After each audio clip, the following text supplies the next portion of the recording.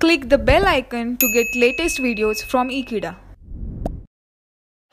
And now in this topic we are going to talk about the soaps and its preparation. So how it can be prepared, that is what I'm going to talk about in this topic.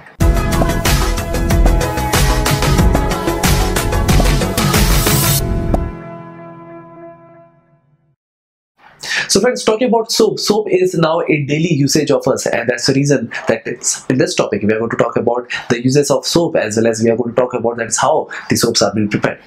So talking about the soaps, that is, soaps are the sodium or potassium salts of higher fatty acids which contain more than 12 carbon atoms, and based on that, let us understand that is how we can prepare soaps. So friends, there are basically two main methods to prepare soap, and out of which we are talking about the first one, that is by hydrolysis of fat, which is also known as saponification.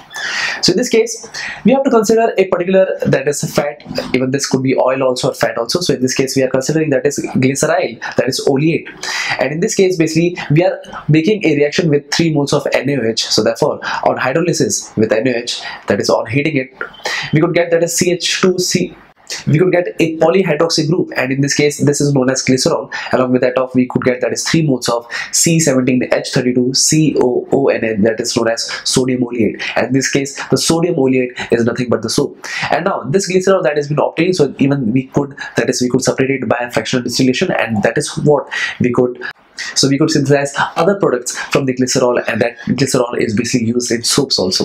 So therefore this was one of the methods where we have prepared soaps by hydrolysis of fat, that is by doing saponification. And now let me talk about the another method.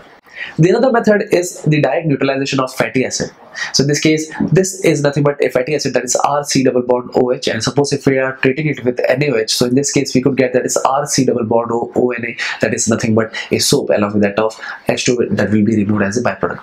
So in this case basically, whenever we are obtaining a soap, so that soap has a tendency to get soluble in water also. So that's the reason we are adding that is salt like NaCl. So in that case, that soap and the water, they will be that is separated out, and that is what we can obtain the soap, and by doing a further process we could obtain a pure soap.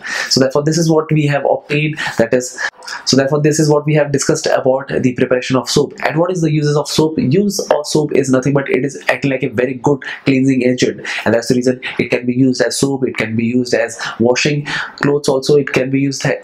So talking about the usage of soap, soap is a very good cleaning agent, and that's the reason that we are using in the form of. So talking about the usage of soap, use of soap is very much widely used nowadays, and not only in cleaning the clothes, but it is also used as, that is in. So thank you friends for watching this video. I hope you have understood this video very clearly, and I hope I'll see you next time. Till then, don't forget to subscribe to Ekeeda channel. Thank you so much.